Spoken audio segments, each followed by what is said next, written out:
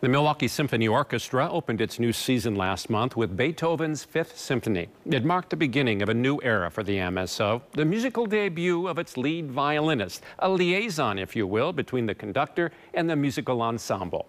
Daniela Cotto profiles the new concertmaster on stage at the Bradley Symphony Center.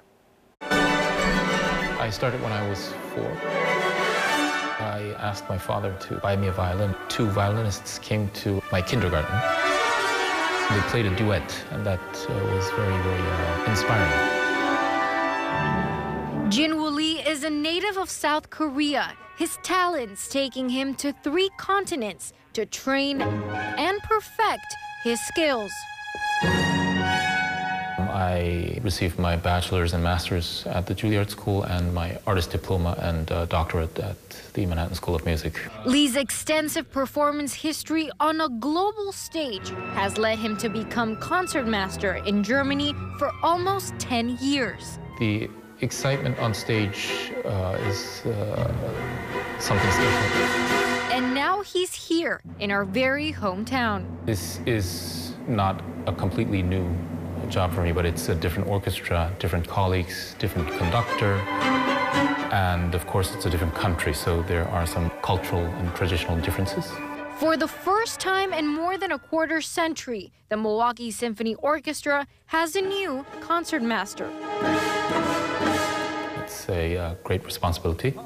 When I first got the news, I was, of course, extremely excited. The first week was simply a blast.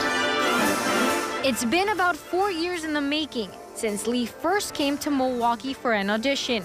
One he says was a long one. About 12 hours. We started at 10 a.m. and we were done at 10 p.m. There were 6 rounds, if I remember correctly. Because of the COVID-19 pandemic, his start date was put on hold and pushed back until now. Debuting this 2023-2024 season. Lee says he's played concerts all over America, Europe, and Asia. Only recently have I started to get comfortable with what I'm doing. I'm still learning, trying things, changing things, experimenting. So it's, of course, a very natural feeling.